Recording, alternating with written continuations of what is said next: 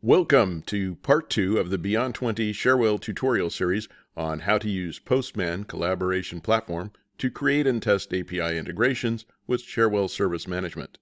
In part 1 of the series, we demonstrated how to set up collections in PostMan that can be reused for different integrations and how to set up variables that can be passed between API calls to emulate the calls to the REST API from the integrated system. In part 2 of this series, we will demonstrate how to troubleshoot API calls that either fail with specific error codes or do not produce the desired results. Perhaps the most common methods for Cherwell API integrations are getBusinessObject and SaveBusinessObject. The SaveBusinessObject method can be used to create and edit business object records and requires a well-formatted JSON payload. In this video, we will use the SaveBusinessObject method to create a new incident in PostMan. In part 1 of the series, we created a collection for Cherwell demos, and we will use that collection to build our payload JSON for a new incident. Then we will post the payload using the SaveBusinessObject method.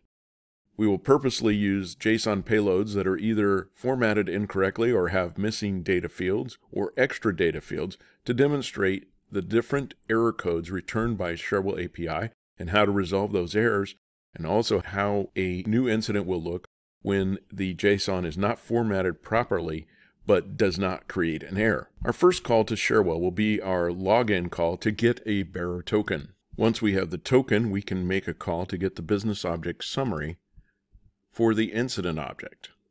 This returns a JSON that includes a new variable called BizObID that we have stored to our collection variables using our post method test. And then next we're going to get our business object template for the incident using that BizObID. And the business object template includes the fields that we need. And when we run that, we have a test here that will set our JSON variable, or our template variables, and then we'll go down and get our schema to tell us which fields we actually need out of that template. So we look at our console, and this tells us that we have several fields here, and we had about 153 fields, but only 74 field names that we actually need. And then we narrowed that down using our JSON editor to just 16 fields.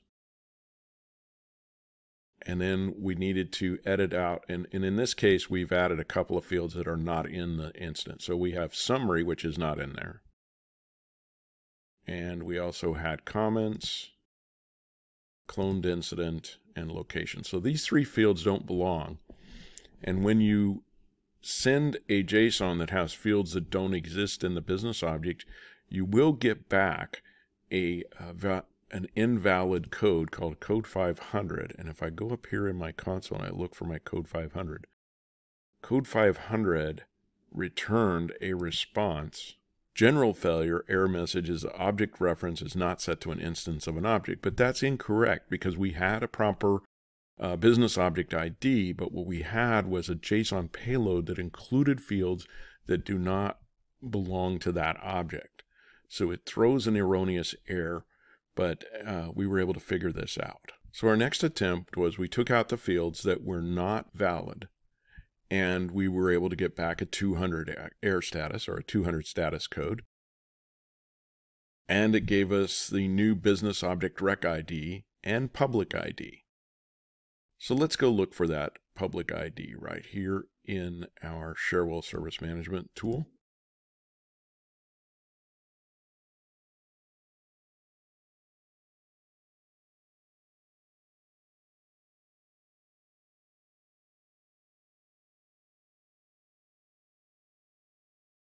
And there we have it. It created it correctly. Has our description, our customer, call source, all of the different values that we included. So now let's take this same JSON and let's edit it a little bit so that we can get a couple of different codes back. Let's start with our service. Let's change service from printing with that's spelled correctly to printing with 2 G's that's not spelled correctly. Let's save that. We'll go down here into description so we can tell this is different. Let's call this test 2.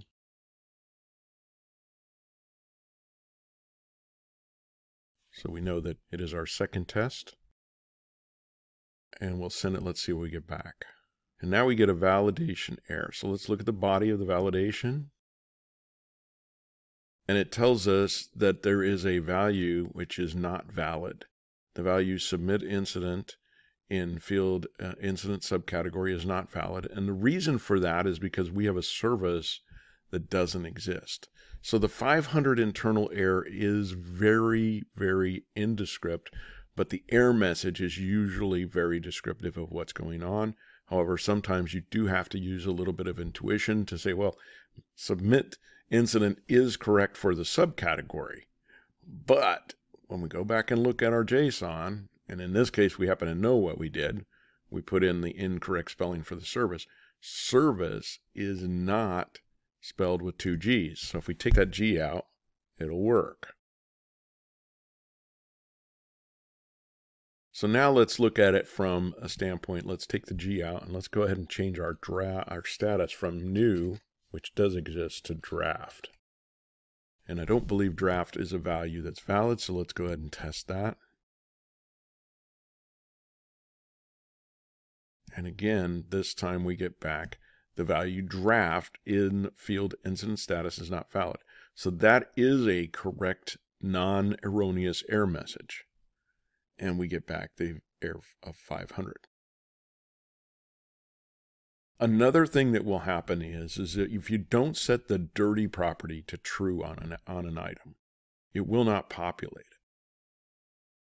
But I'm going to go ahead and set that back to new to create test 2. And then we'll try it with a value that is not set. So let's go ahead and put this back to new.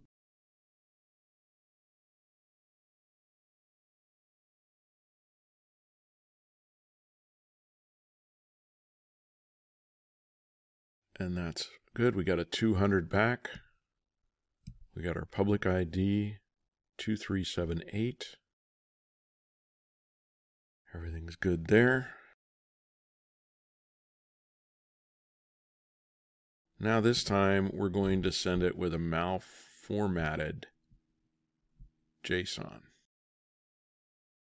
So for test 3, I'm just going to leave a comma out. So I left a comma out between the description field and the impact field. This should error out. And now we get a 400 bad request. So the 400 is very similar to 500. The biggest difference between the 400 and 500 is, notice we didn't get a body back here. So in Postman, we have, in addition to the body, we also have the console. So if we go down to the console, look for the 400 error here, and let's open that post up. Well, the first thing we could do is we could grab our request body and we could paste it into our JSON editor. So let's do that.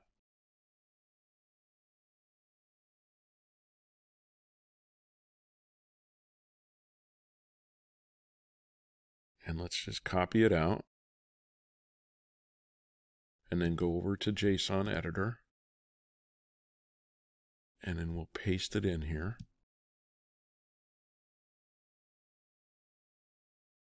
And right off the bat, it shows us we have an error right here. And it says it expected a comma instead of a blank. So that's where the problem is. Line 38, we missed our comma. Again, we already knew that, and that's what we expected. So if we put the comma back in to our payload, we should expect that this would work properly. So let's go ahead and try that. We put our comma back in. Voila, we have a 200. The next one we're going to put in is we're going to take a field that is not a required field.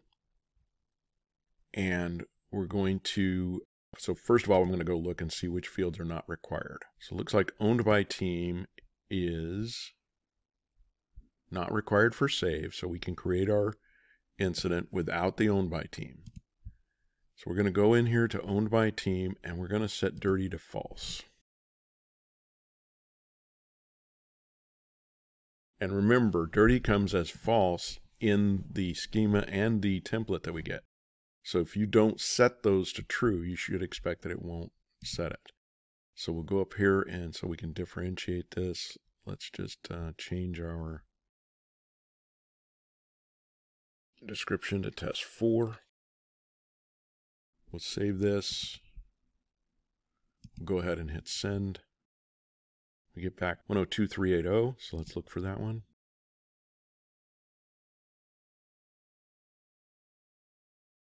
And it's not assigned to a team. Even though we sent the team, owned by team, it didn't assign it because we did not set the dirty value to true. So let's review before we go. First of all, the descriptors of the error messages that you get back will be shown in the body, but if they're not, Postman has the collection where you can go and grab the actual JSON payload that you sent and then copy that into our JSON editor online, which will tell you whether it's malformatted or not. The other item that you need to look for in a 500 code error is that it is not always exact, so you have to use some intuition. In our case, we had an invalid service. The service didn't come back and say it was invalid. It showed us that the subcategory was invalid, even though it was because we sent the service to be the wrong value. And then in another case, when we sent a value that we didn't set the dirty attribute to true, even though we set a value for that field, it didn't send the value right here. We set it to false. The value was included in the JSON, but it was set to dirty was false, so it did not include that value in the created record. I hope this video has been informative for you. Please subscribe to our Beyond 20 LLC channel on YouTube to view more videos on Cherwell, ITIL, and other ITSM solutions provided by Beyond 20, or visit our website at www.beyond20.com to learn how Beyond 20 can assist your company with ITSM training and consulting, as well as Cherwell development and administration.